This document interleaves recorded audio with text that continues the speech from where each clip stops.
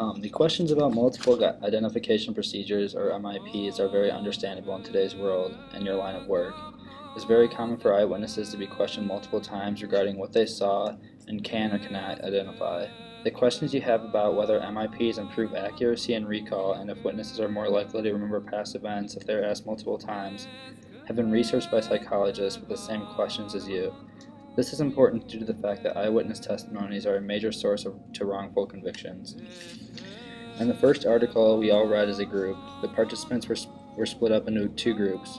Both groups were shown a 30-second video of a woman being robbed at an ATM. The first group had to identify the perpetrator from a lineup 30 minutes later, and the second group had to identify the perpetrator 2 weeks later.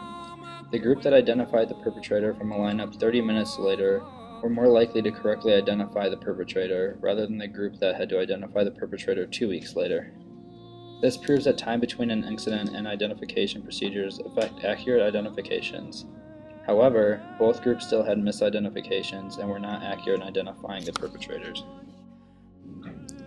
In this experiment, a group of adults are asked to look at one photo of a suspect. They are brought back days later and asked to look at a lineup of people and identify the correct suspect they saw the first time around. This lineup did not consist of the suspect unknowingly to the group. Days later, the group was asked to look at 3 different lineups and asked to pick the correct suspect. At this point, the group has been exposed to different faces. The correct suspect was only present in one of the lineups they were asked to view.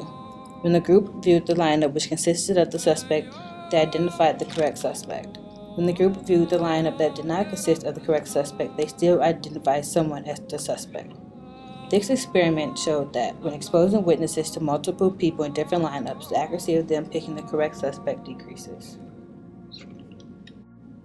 Another finding that researchers found in the experiment, the effect of multiple lineups on face identification accuracy, is that eyewitnesses' recognition memory plays an important role in the identification procedure.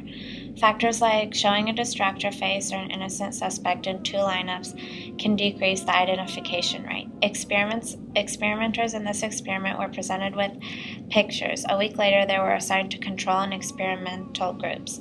The control group's pictures were target absent, and the experimenter's target absent photo was replaced with a distractor face. 2 days later, in a test phase, participants from control and experimental groups were assigned 3 test lineups. One had a distractor face, one a target face, and one had a distractor face with more people in the lineup. Results show that the accurate identification was greater in the phase where the distractor face was absent. False alarm rate was greater when the target was missing. These results show that participants were confusing the target and distractor face. They were choosing the most familiar face instead of identifying the perpetrator. This proves Mandler's theory, in which he says identification is a slower process that involves remembering contextual information about where the stimulus was seen before.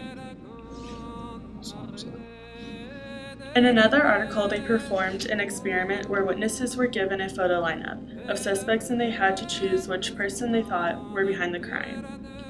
They found out that people are more likely to choose a suspect if they have seen them in a previous lineup, or if one of the suspects resembles a celebrity or authority figure.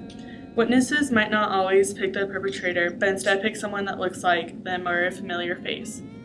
Misidentification happens so often because people feel they must attempt an identification even if the guilty party is not there.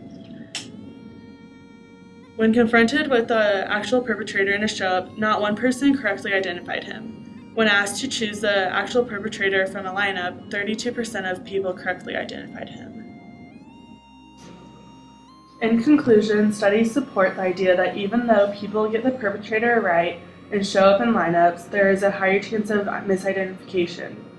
Research shows and supports eyewitness testimonies are more likely to turn up wrong than right because people feel the need to pick someone that they recognize and people naturally make errors.